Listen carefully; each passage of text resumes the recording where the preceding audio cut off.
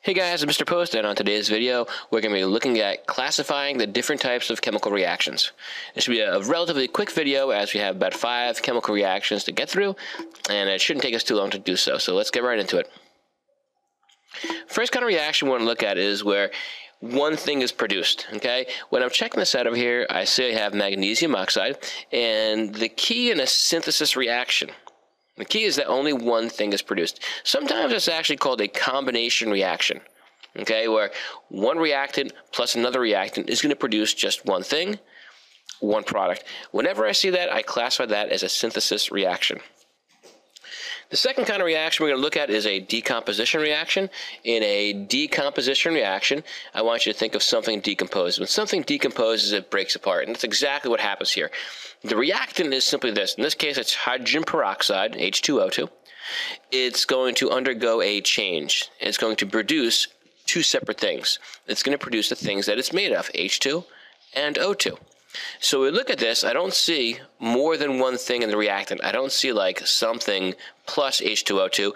I just see H2O2. So this right here will decompose or break up, and it's going to form two different things. Once again, the key in a decomposition reaction, one reactant. And what's it going to make? Two or more different products. This is an example called a single replacement reaction. In a single replacement reaction, the element that happens to appear single is going to attempt to bump out one of these in a compound. And what potentially could happen is that H could end up being by itself and zinc in its place.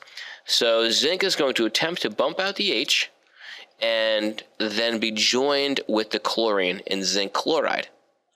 The H, which was originally with the chlorine, now is by itself on the outside. And that is an example called a single replacement. Once again, I think a good way to think of this is that you have an element that is by itself, and it is being added to a compound, something that is together. And one of these will be replaced. Okay, the single one bumps the other out. It doesn't always happen. Sometimes it happens, sometimes it doesn't happen. That's a different lesson called single replacement reactions, though. In a combustion reaction, what you see is a carbon-hydrogen compound. A carbon-hydrogen compound is going to react with oxygen to produce H2O and CO2. Anything that burns, like is on fire, is a combustion reaction, and the ingredients in a combustion reaction are always going to be, the ingredients, the reactants, combinations of carbon and hydrogen, plus oxygen. And if you recall, any fire needs oxygen, and one way to put out a fire is to smother it, and you smother it. When you do that, you actually remove the oxygen, okay? Because you've removed the ingredient in the reaction cannot proceed, okay?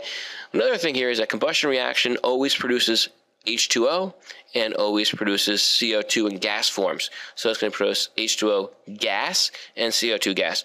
But once again, combustion reaction always has a carbon-hydrogen, always has an oxygen here, always produces H2O and CO2.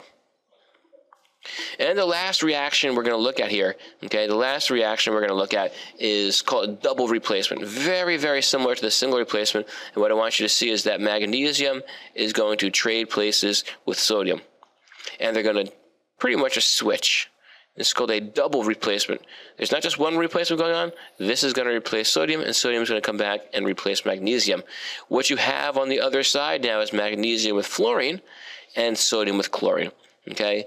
So just generally, they trade places. You could also look at it and say chlorine is trading places with fluorine. You can say that as well. But two things are being replaced.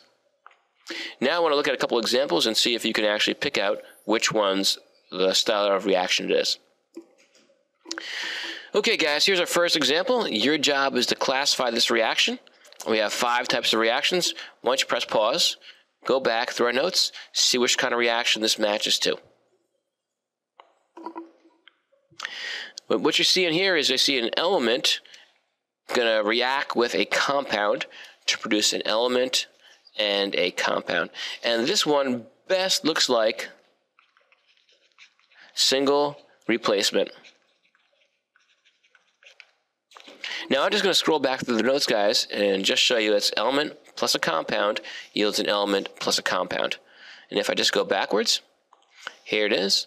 Element plus a compound will yield an element an element over here, and a compound. That's a single replacement reaction. The next one I want you to check out is this one right here. Press pause, see what kind of reaction you think it is.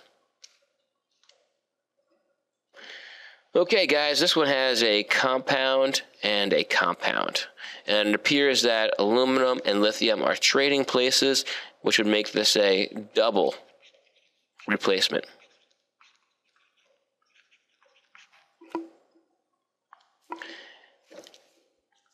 And it looks identical to this one right here, where I have a compound, once again from our notes, plus a compound, and they trade places. Okay, guys, what do we have in this one? Please press pause and give it a shot. Anytime I have carbon in a varying number and hydrogen in a varying number, whether it be 3 and 8 or 4 and 10, etc., plus oxygen, that's going to tell me that this thing is going to burn, all right? This thing is on fire. It's going to burn, and we're talking about a combustion reaction. And the key to a combustion reaction is a carbon and hydrogen reacting with oxygen. That's my burning right there, and it's going to produce CO2 and H2O as well. All right, guys, these are just some examples. I have a whole worksheet on my website, for this, and you can classify that as well. But otherwise, those are 5 types of chemical reactions. Please memorize them and be prepared to classify any reaction according to those 5. All right, thanks a lot for tuning in. Have a good day.